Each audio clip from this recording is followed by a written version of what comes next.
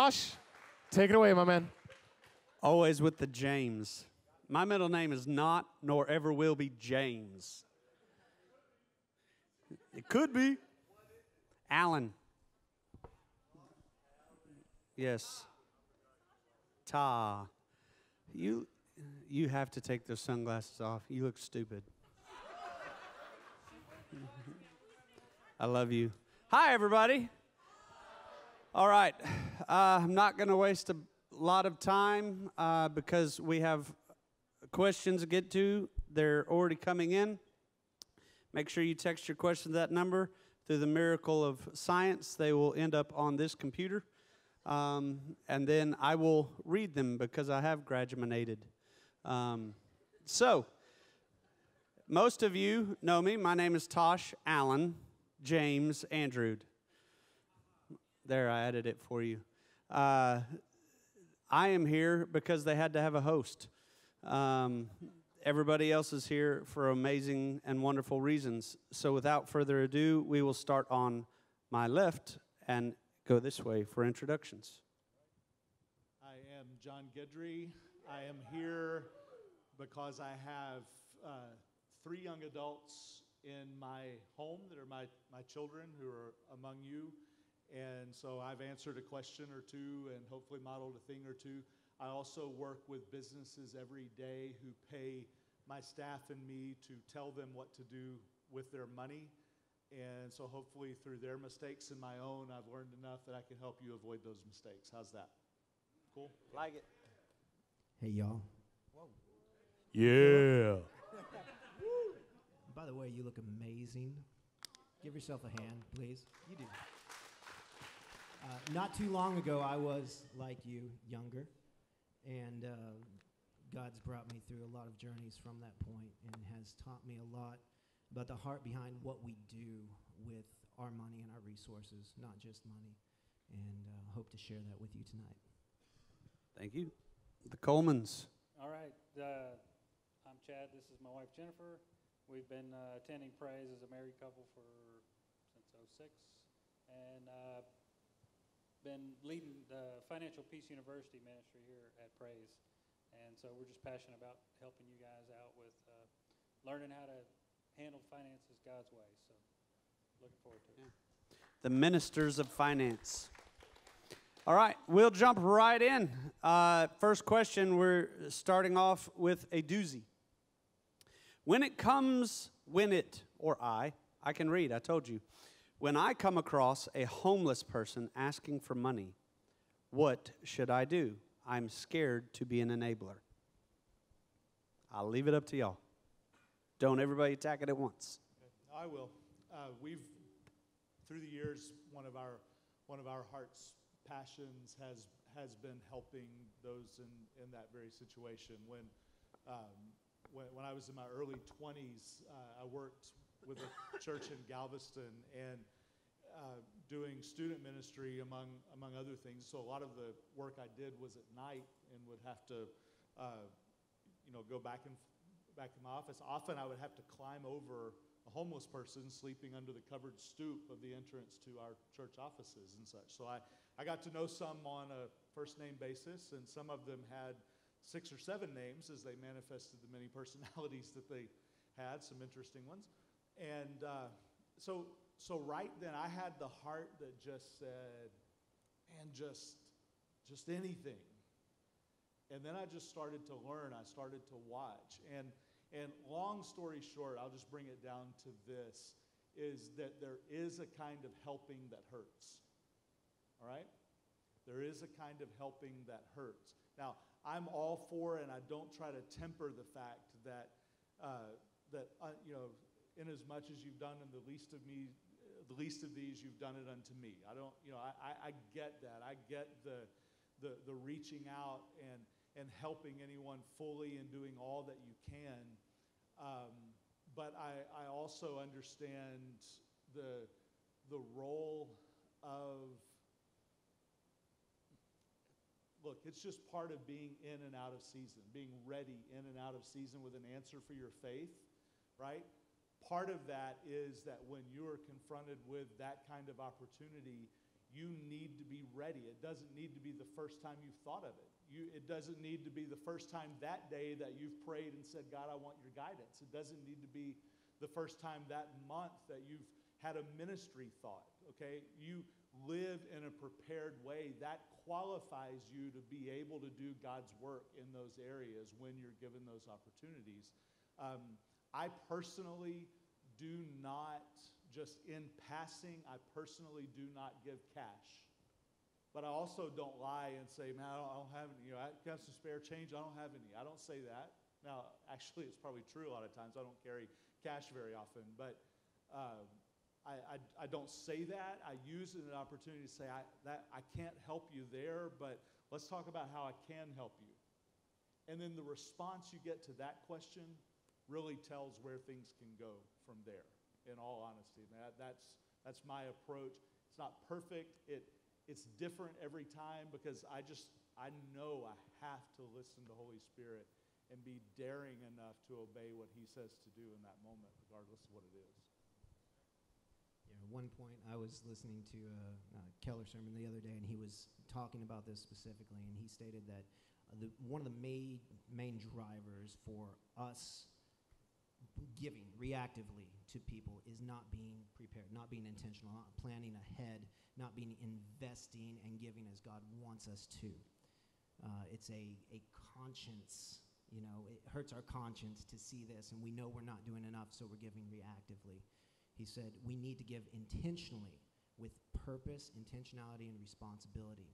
And those occasions can be used to leverage learning about a person, learning about their heart, learning why they are where they are, and build a relationship through that opportunity, not necessarily giving them cash. Find out what the real need is. Remember, I believe it was Paul or Peter, one of those. I'm a horrible speaker in church. One of the big boys. One of the big guys. Walking up, and he said, I don't have any cash to give, but let me share with you about the grace and the gospel of Jesus Christ. That's what it's all about. He said, gold and silver have I none, but what I do have, I give to you. Just to add to that, there was a time, I'm an Old Testament junkie, right? So in the Old Testament, they didn't bring cash to the temple, right? They had to bring a lamb. There were certain sacrifices they had to bring, and they had to buy them. But God made provision for people who didn't have a lot. He said, what you have, bring. And it's the same concept. What you have, give. If you have joy, give joy. If you have love, give love. If you have the grace of the Father, give grace. Cash only goes so far, but kindness takes people places you never imagined. Anything you'd like to add before we go to the next question? All right, next question. Let me just Yes, say that most of the time, related to that question specifically, it's less about an investment of your money and more about an investment of your time, your consciousness, and just you having some forethought to maybe be prepared. In Beaumont, you're going to run into those people. That's your heart. Keep some snacks in the car. Keep some socks in the car. Things that you can give away. I mean, just little things like that. But it's less about your money and more about your time and your sensitivity to the Lord. Absolutely. I liked what you both said. It requires a sensitivity to the Holy Spirit to know what to do, when to do it. All right. Speaking of, how can you be sure that you're making a sound financial decision? You want to start with that one, Chad? Okay. Well, there's lots of decisions you make financially, so there could be many areas for that question. It's a little bit vague, but I'm assuming we're going to be talking about mainly personal finances. Right. And so for that topic, there are, for the class that we teach, there are specific guides and steps that you take, small baby steps, in making those decisions. And we could go through the details. I think that the best thing to do is to go through the class if you really want to learn the details. But it's not overly complicated. There's three main priorities you want to center your personal finances around, which is tithing, saving, and spending. So whenever you're trying to prioritize what you're going to do with your money, you want to ensure that you have something in those three buckets. There's a whole lot of reasons in each of those buckets that you do these things, but the main thing I think that you want to make sure that you're thinking about is when you're making financial decisions is your behaviors, because financials,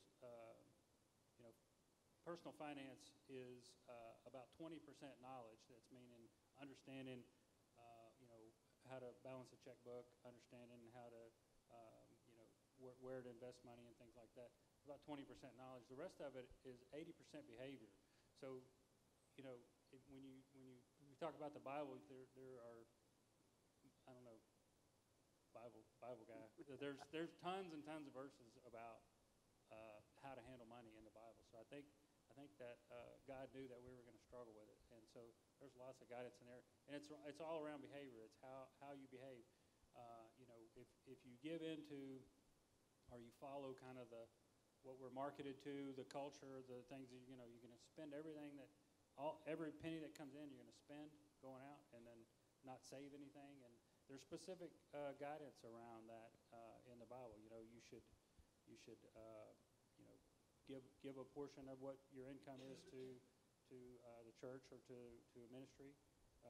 You need to save some for yourself for a rainy day, and then the rest of it is what you use for spending. And so, I don't know. Yeah, and you hit on something that by the questions is an elephant in the room. So we just need to go ahead and get it out there, because I'm looking at multiple questions, all in some form of this question. I'm a student, or I just graduated. I have a lot of debt. I can barely pay my bills. So why does God require me to tithe? So if we could, just for a minute, let's talk about debt and tithe and how that plays into the choices we make and the church, and how it sets us up for success or failure. So first and foremost, understand that God doesn't need your money, right? He owns it all, right? He owns the land of cattle on 1,000 Yep. acres, right? There you go. So I mean, Dave Ramsey says it's kind of funny. He says if God wanted your money, He'd take it, and there'd be a greasy spot where you're sitting, right? I mean, it's not about that. So why does He ask you to give? Well, as I said earlier, the Bible's just littered with verses around how to handle money. So knowing that it's going to be a problem, whenever you're committed to, or when you get to the point where you realize that everything is His, the act of giving that first 10% of your income, what it does is it sets your heart up to be in the right place. It's not about God and your money. It's about praising Him for what He's given you, and then also setting yourself in a position to be a giver, right? God is the ultimate giver, right?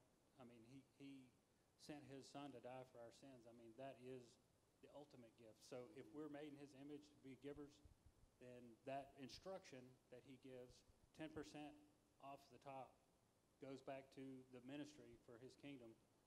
That is a heart thing. It's a heart thing for you. It's not something, and it's not a salvation issue either, right? It's not it's not whether you're saved or not, if you give or not. It's about living your life, and it's about a heart thing for you. I feel like I'm getting off. No, you're going right where I wanted. You said heart. You said the magic word. All right, just a couple comments to that. First of all, number one, congratulations. You're a part of the 10% of the world population that may be able to even think about money and saving and having a future of being able to invest money. Most of the world will never have that option, right? They're put in the place they are. It's just by pure chance and possibly God's grace, depending on your perspective, that you weren't born in the mountains in Slovakia raising sheep and have no options of what to do with your future except raise sheep, right? Because that's what your family does, all right? So we're here in America, and because we have these responsibilities, we have this opportunity, we have the responsibility to be wise stewards of what God gives us. Right? Do we agree? Yep. All right. Yes, sir. I like it. All right. So we have responsibility, wise stewards of what God gives us. Debt can be managed. Now, personally, I hate debt, right? I was born with Depression-era grandparents that trained me on finances, and they said never get in debt. So I never got in debt. Some of us have not had that luxury or ability to work to be able to pay off debt. And I get that. You are where you are. You have to deal with it. You have to manage it. But the key of all of this is, where's our heart? What is the purpose of why we do what we do? We can talk all about investing and saving and where you want to be and how to set your family up and how to get debt free, and that's all great, but why are we doing it? And for so many years, my purpose of doing it was to be successful, to be free, to be liberated from the bondage of debt. I hated it. I didn't feel like I could give to the church because I was in debt. I didn't feel like I could help other people out because of debt, of obligations. And I couldn't stand those bounds, right? So the purpose of why we do what we do is to glorify God. Do we agree that's why we are here, to glorify God? And the spirit we need to approach it in is, what does Jesus say? Poor in spirit. Over and over he talks about being poor in spirit. Now what does that mean? That means having a humble attitude, understanding that everything we have is from God's grace. A middle-class spirit, being middle-class in spirit, means I approach life like I go to church, I do my stuff, I give my money, I'm good, right, God? Being poor in spirit understands the concept that nothing I do will ever earn me the ability to go to heaven, to be clean before God. Everything I do, everything I say, everything I do, even though I have what I think are the best motivations, are filthy rags before God, and I deserve nothing but hell for it. That's being poor in spirit.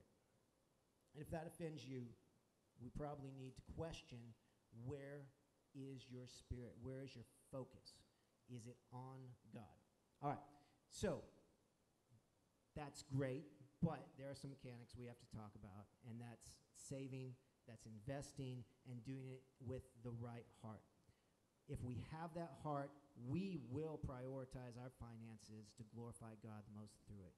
We will give our tithe, and again, Chad does a great job of helping people organize their day-to-day spending habits and getting to a point where they can give and eventually be free to give more. So that's the goal, to glorify God in our lives, and we have the opportunity to do that, so let's take it. Let me comment at that. For God, I think this, in a lot of ways, is a central question too, right? Mm-hmm. Okay, so let me come at it from a little bit different angle, give you a little bit different perspective. And I'll preface this by saying I 100% agree with everything that's been said. Okay, so that said, I want to take it and let's think about this context that Jesus spoke into, that Philip just talked about. And it was people of the law coming to him and asking questions about the law. And so maybe they said, so Jesus responds to them and says, "You've heard it said, thou shalt not murder." Everybody goes, "Well, yeah." And he says, "I say don't hate your brother because you've committed murder in your heart.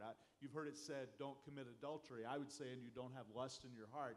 And he went on. He took everything that was a provision of the law, and he didn't just double down on it. He completely confiscated it right there on the spot and drew it to himself and made it a matter of the heart, like he's talking about.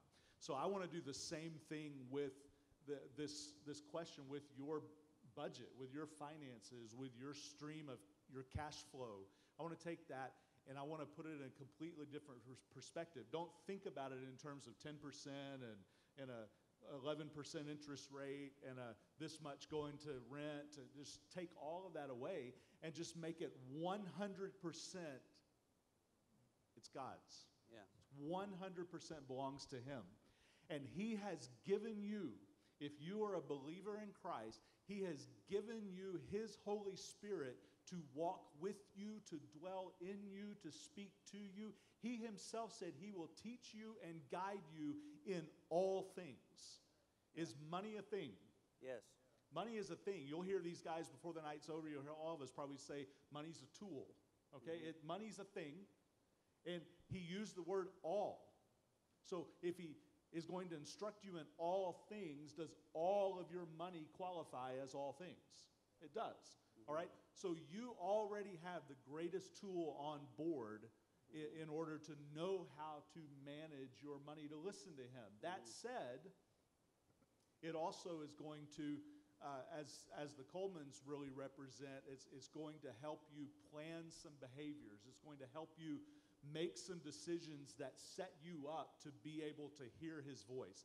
Do you know it's harder to hear Him tell you, give $1,000 to this person or this cause, if you have $999 in the bank and a $1,500 of rent and a $500 car payment due tomorrow? Yeah. Right? It's harder to hear that and be obedient to it. So there are definitely some behaviors, but it all, I think, begins with a commitment from you at this point that says, you know what, this is not about a 10% law anymore. This is about 100% God, who held nothing back from me, who poured Himself out, flesh and blood, on my behalf, used all of His power to raise Christ from the dead. And now He just wants to speak to me about what to do with this little bit of money that He's entrusted me with. I think I can handle that. All right, so that said, I think it's important for you guys to be asking that question and beginning to build behaviors that set you up for success in obeying His voice at this stage of your life, because you haven't amassed as many mistakes as I have by the time you get to my age, right? You have a little cleaner slate. Some of you think, you haven't looked at my bank account lately. Yeah, it's a clean slate, all right, but, but you are at a point where there are a lot of things that could be hindrances to my radical obedience that you haven't even gotten to yet. So let's do them right as you approach them. As you see somebody roll down the road in that sweet ride, you got to make some decisions now about how you're going to process that thought and where that needs to fit into your life. And as far as the specifics of that, how do I pay down my debt and still give? The first principle that I'll tell you is, when it comes to your giving, stop thinking about it as a check that's dropped in an offering bucket or a credit card entry that goes through a website. Stop thinking about it like that. And I want you to get invested in your giving. You may still give everything you give through a church. I have no problem with that. You may do it some other ways. That's between you and the Lord. I really believe that. But what I want you to do, no matter how you choose to give, is you invest yourself in it and make that giving about people. Put a face on it. Put a life on it. I know that if I don't generate X amount of money, that my buddy Kevin in the Philippines cannot operate in a ministry that has literally transformed the lives of thousands of the poorest Filipinos in the last 15 years. I know that. And so no matter what, come hell or high water, he's getting that money. I go without before he does. Right? So it really becomes a matter of the flesh versus the spirit. When you're faced with, I've got this huge student loan interest payment, or this huge, whatever the commitment is, I've got this and I've got this and I've got this, how can I give? my question is flip that around and say, how could they go without? And what can I do without? It's really that simple. Let me. So we got the heart issue covered, right? Yeah. So let me give you a few mechanics, okay, which is a lot what the FPU class is about, mechanics. So you still kind of have, oh, that's great. Okay, I'm praying, right? I'm praying, God help me see where I need to give, but at the end of the month, there's still nothing there, right? So a few mechanics. First and foremost is like Philip alluded to, no debt. So if you have credit cards and et cetera and all that now, the more you keep using the credit cards, you're digging yourself further into the hole, right? So, but you can't just stop. If that's the only thing you have, you can't just stop using credit cards, right? So the very first baby step in FPU is what they call a baby emergency fund. And I would think, I'm not sure, but I would think for maybe college and young adults, they say the baby emergency fund is $1,000 cash in the bank. Now that is set aside for emergencies. I would think that if you're maybe in college with a much less of an income, it could probably be $500. Would probably be a good start. Start with that. The very next thing you have to do, you must do, no matter what you're doing, anywhere, any sort, any level of finance, how much income you make, you must have a plan. We printed out a couple of forms you can start with. You can just write it down. But what you want to do is you list everything, every expense every month, right, that you have to pay, and your income, and every dollar of your income you have to assign it to something. And what you're doing when you start getting to that habit of doing that, now you're being proactive, right? You might see some things that you didn't see before. Hey, look, money's dynamic, right? If you don't tell your money where to go, it's going somewhere, right?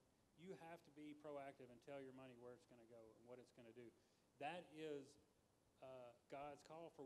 That's being a good steward. When you put your stuff down on paper, on purpose, ahead of when it comes in, you get to be the steward at that point, right? You don't have the bank, calling you, or you don't have people calling you and just taking your money, going to all the bills, and be proactive with it. So that would be the first couple of things I would say right away. Save up some cash and start doing a plan, and then you can see where things are going and where you can make adjustments. Maybe you can sell something. There's all sorts of ways to start getting out of debt.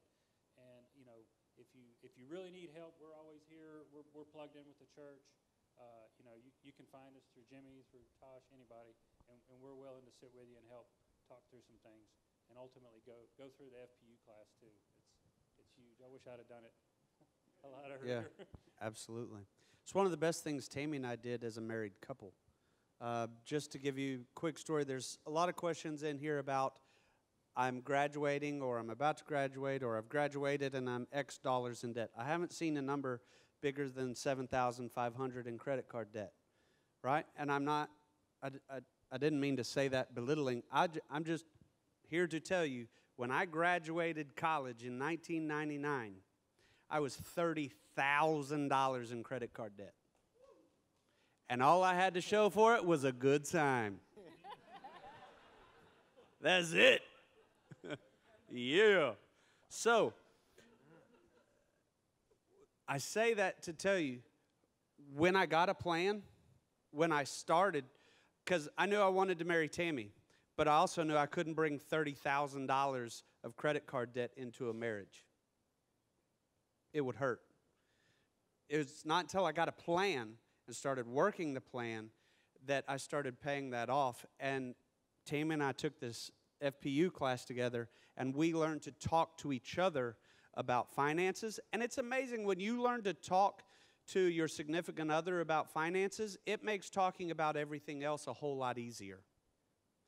You'd be surprised how many people cannot talk to somebody about finances because they're embarrassed or they get mad.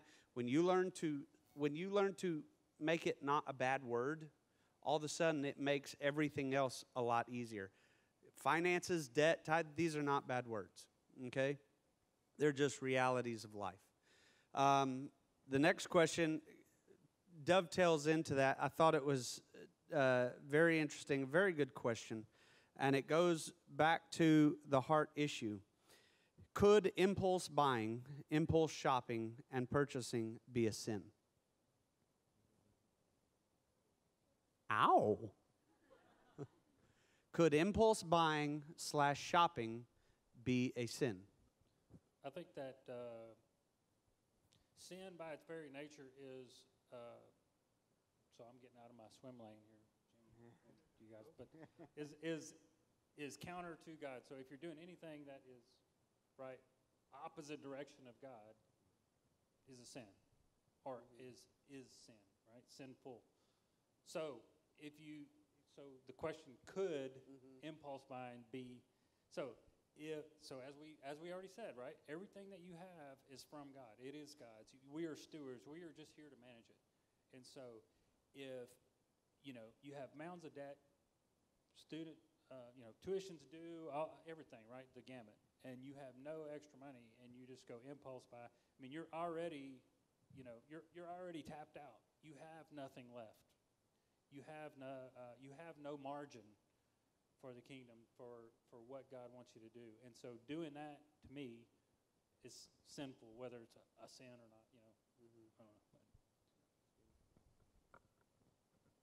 The single greatest gift, aside from salvation, is the ability to be content where we are at, no matter how much or how little we have.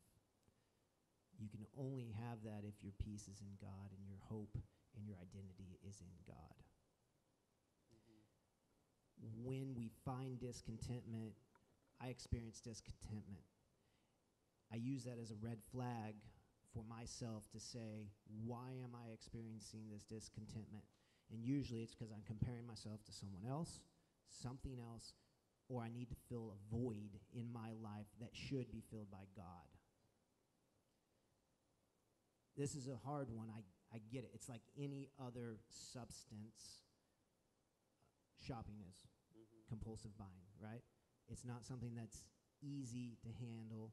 It's a habit that you build that only God can fill the void.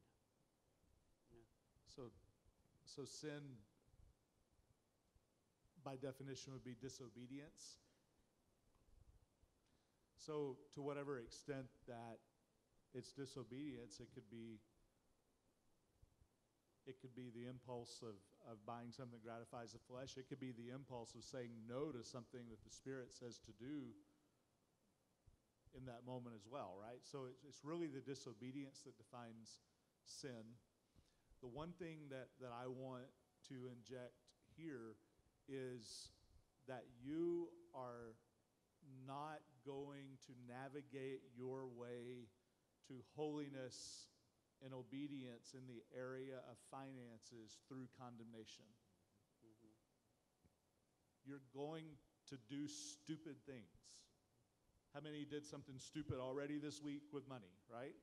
Yeah, I mean, so you're going to do stupid things. Now, I'm not giving you an excuse for doing stupid things, but it's going to happen. But the way out of that is not condemnation. The way out of that is aiming upward. The way out of that is looking to the Lord, looking to His grace, looking for Him to raise you up out of it, looking to one another for support in it, and then recognizing this, that there are a lot of things that are permissible, but they're not necessarily beneficial. Okay? So it's not a sin necessarily to go, to just on a whim go spend $25 on a meal, unless you had to steal the money from somebody to get there to go eat it, or that would be sin. But it's not necessarily a sin to do that. But that's also not necessarily the smartest thing to do if A, you weren't hungry, and B, $1.49 at Taco Bell would have fed you. Yeah. So,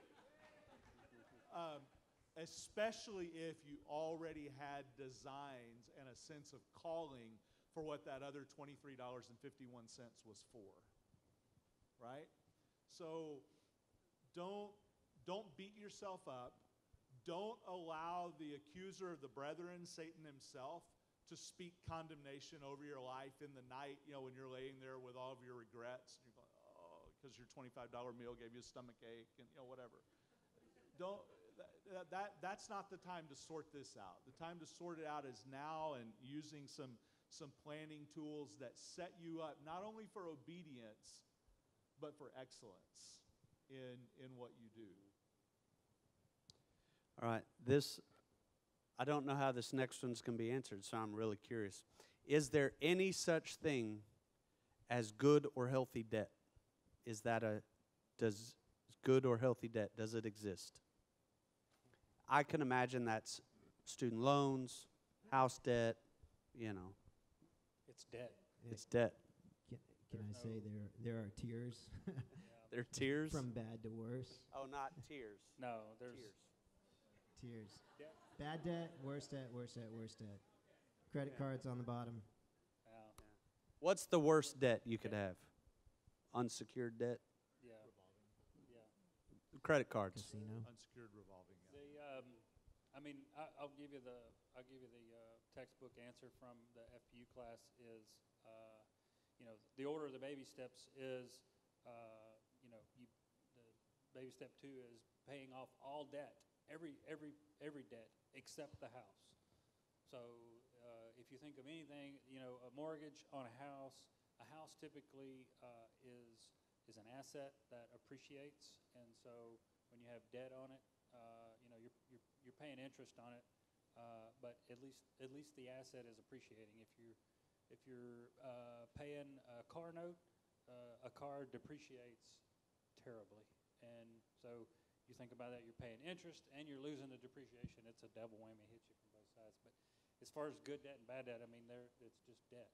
But I would say the mortgage, being in FPU, it's like the second to last baby step to pay the house off early. So. Anybody want to? One other point. Yes.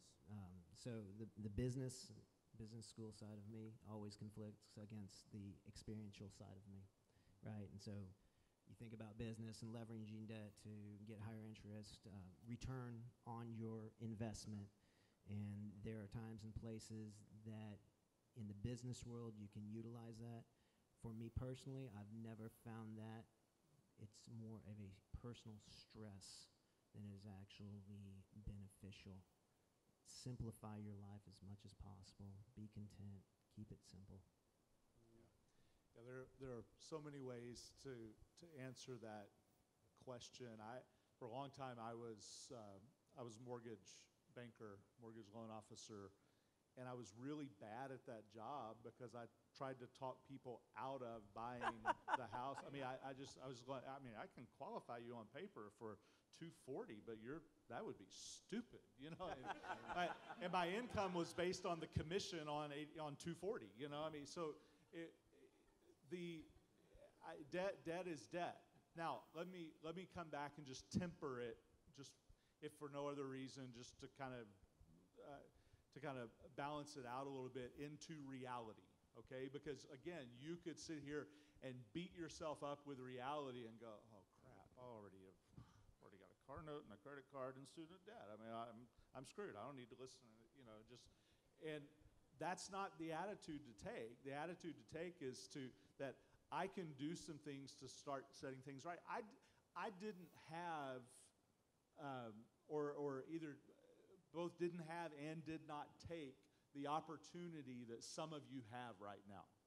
Some of you have no problem or a little problem or a lot of years ahead of you that you can really use to leverage a life of obedience that becomes a life of success, which, by the way, is not defined in any way by your net worth, but totally by your obedience, right?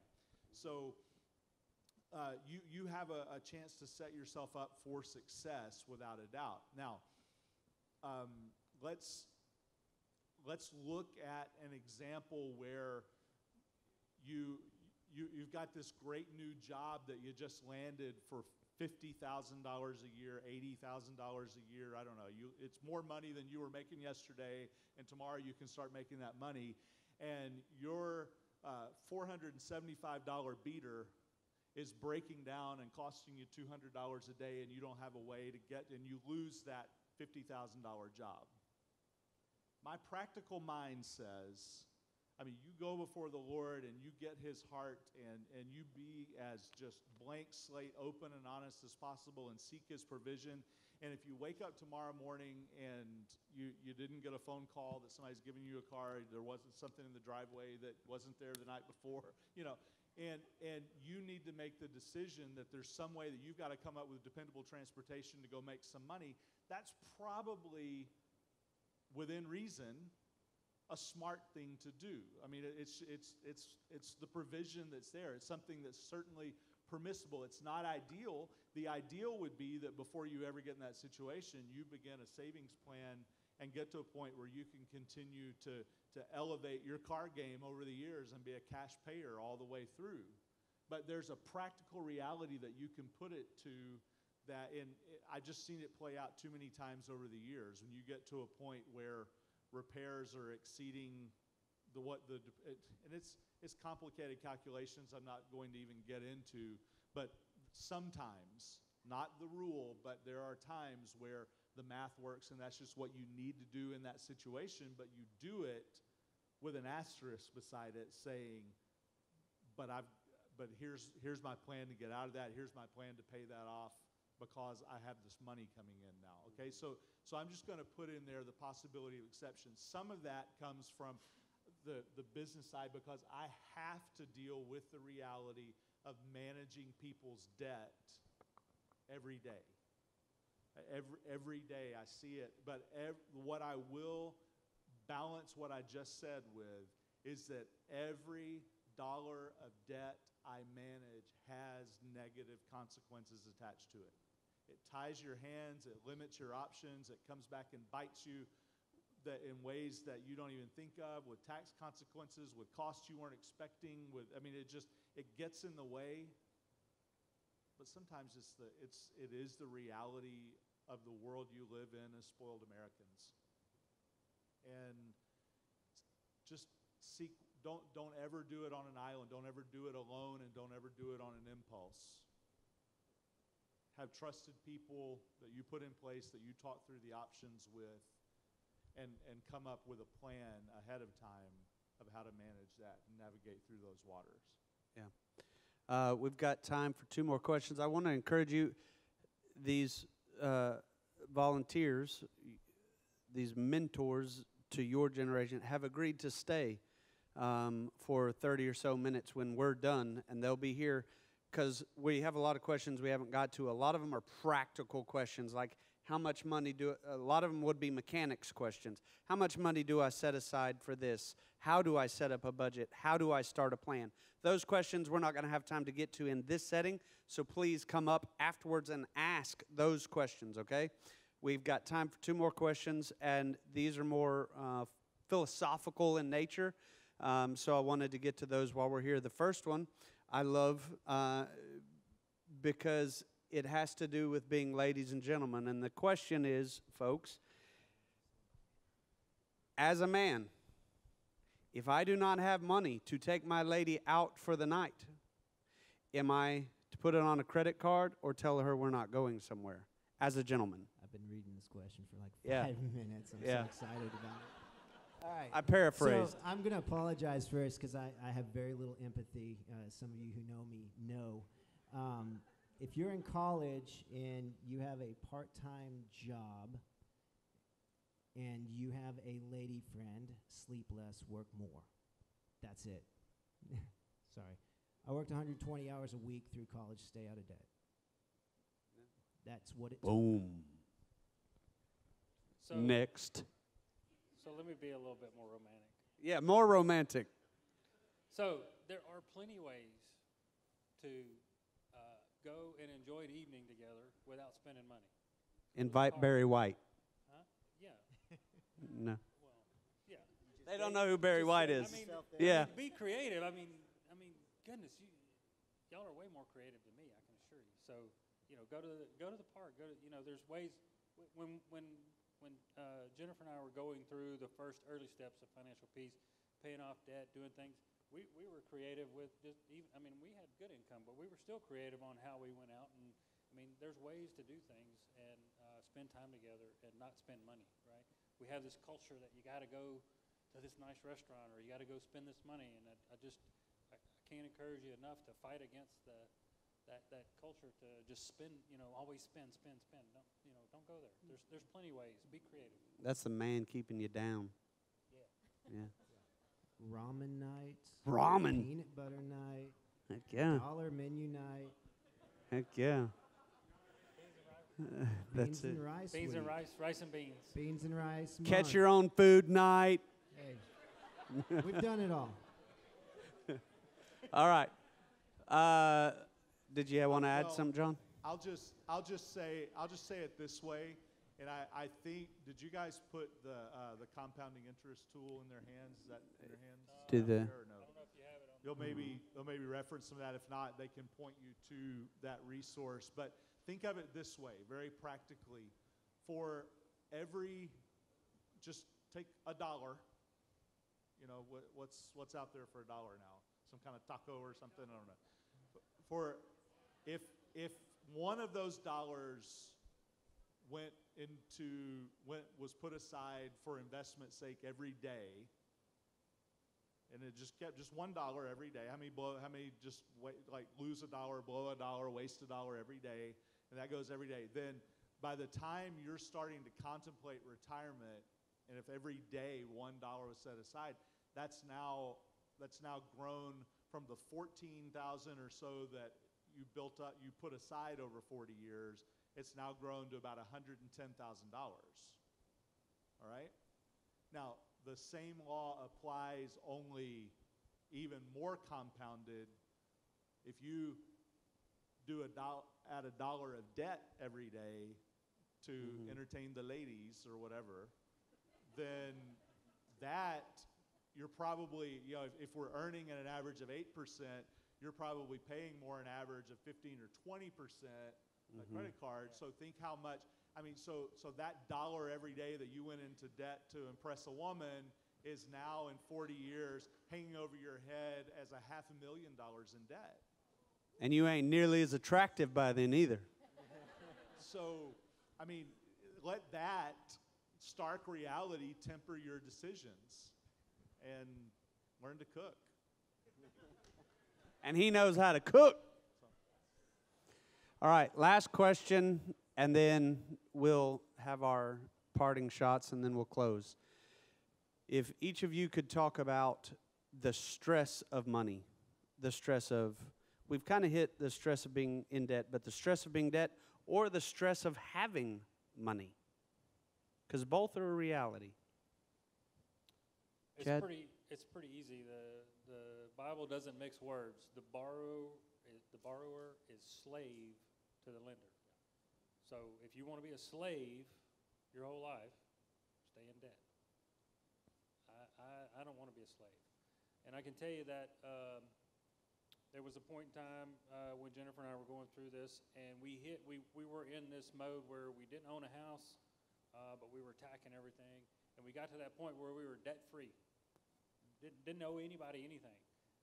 We have a mortgage now, which we're about to get it paid off too. But in that time there, was about a year. I can tell you that work was a whole lot different, right? I'm going to work, but I don't have to. I don't owe anybody anything, right? If you have no payments, you could grow some, fruit in the backyard and survive, and Yeah. It's just different. You are not a slave to anybody. When you owe the bank money for your house, for your car, for credit cards, you better go, get a job, because you got to pay this off. You are a slave. The stress of money. So I have been upwards of $750,000 in debt, personally, and I have been debt-free.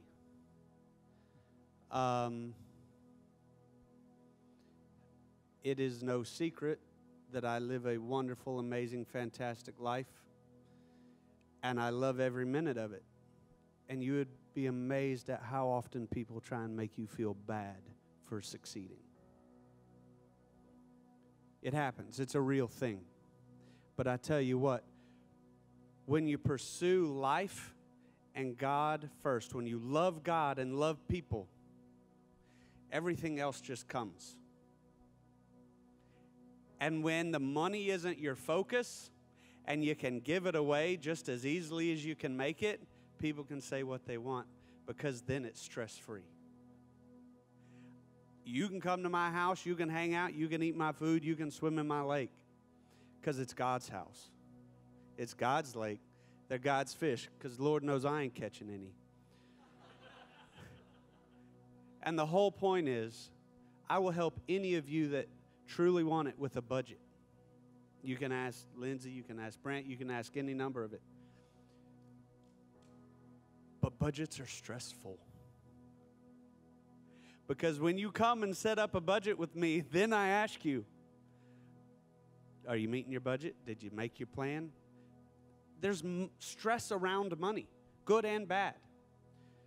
But what I want to encourage you in is love God, love people. Let God, let the Holy Spirit lead your decisions, and all the other stuff's just okay, because it's not going to matter. It's just not. If I look tired tonight, see that wrinkle right there? If I look tired, it's because I'm in a season with several of my clients right now where just cash flow is terrible, and debt is biting them, and payroll is hard to and my job is just easier and more fun when I don't have to deal with that, when there's just money there to do the stuff that needs to be done. And that has not been the case lately, and it's wearing me out. And I think that speaks to the heart of that question. If you want to just be cranky and worn out and tired all the time and just preoccupied and sharp with others, then rack up the debt. All right, just do everything you can to make every stupid decision possible, and you too can be miserable the rest of your life. Yes.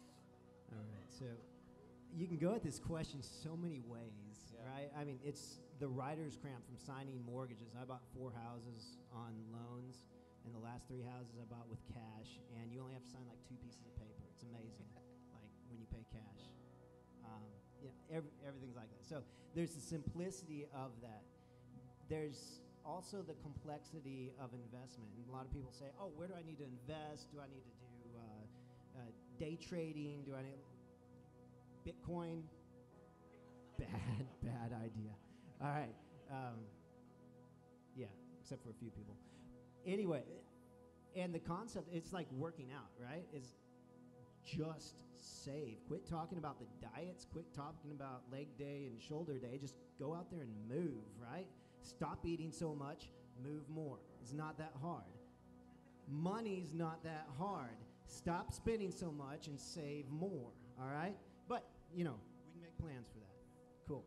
So the stress of money on that side isn't that hard. Now, in the work environment, I know Tosh deals with this a lot as well, managing, I think, $40 or $50 million in portfolios right now, and just the people, there are people who you are paying for their children with the money that you are managing and the work you are managing. You have responsibility to others, and that can be a stressful situation.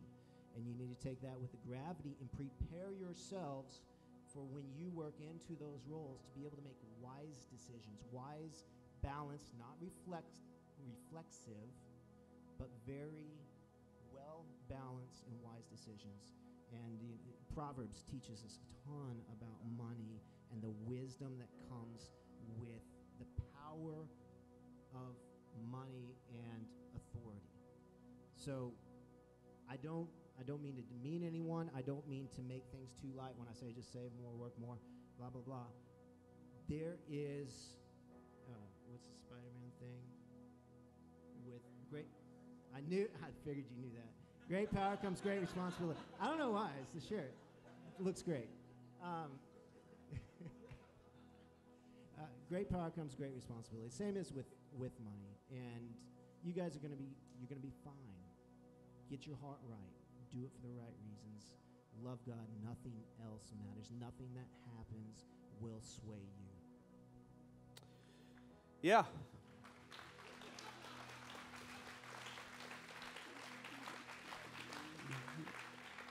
Anything you want to add, Jennifer? Oh gosh. I hate public speaking. That's why I hand it off to him. I have to say, first of all, I'm just in awe sitting here and seeing this audience that you guys have carved out time to be here and meet with God. He has met you here in your worship. He has met you here through, hopefully, I'm humbled to be a part of this panel and to maybe pass down a little bit of advice. He will meet you wherever you are in your relationships, as you talked about last week.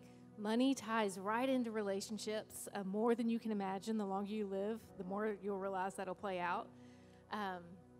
So I'm just thrilled for you guys. I'm thrilled for the what lies ahead, the plans he has for you in your finances, and that you're willing to sit here and listen to us. So thank you for letting us share with you tonight.